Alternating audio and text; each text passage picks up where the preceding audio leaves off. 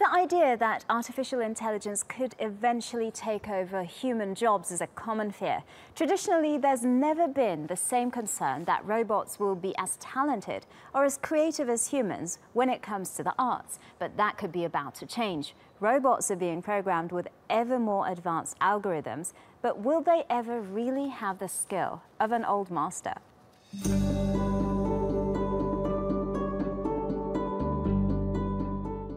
Detailed, delicate brushstrokes, precision and texture bring a painting to life. Before you know it, a face appears. People often say talent is born, not made. But could there be another way? Is it possible that artistic talent could be programmed?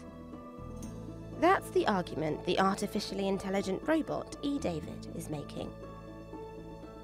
eDavid, which stands for Drawing Apparatus for Vivid Interactive Display, was built by Oliver Dussin, a professor at the University of Konstanz in southern Germany.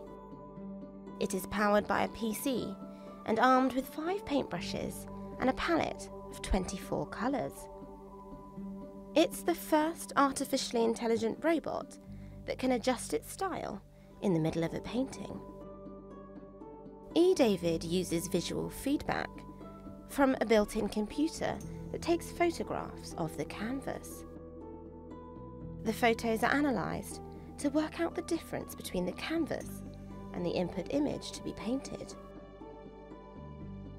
Its software calculates where to add more light, more shade, more colour, like an artist critically surveying a canvas and working out where to add more paint. It may only be artificially intelligent, but eDavid has managed to capture the likeness of a host of famous faces. From Obama to Rihanna, it washes its brushes to stop them from drying out, and it even signs its name.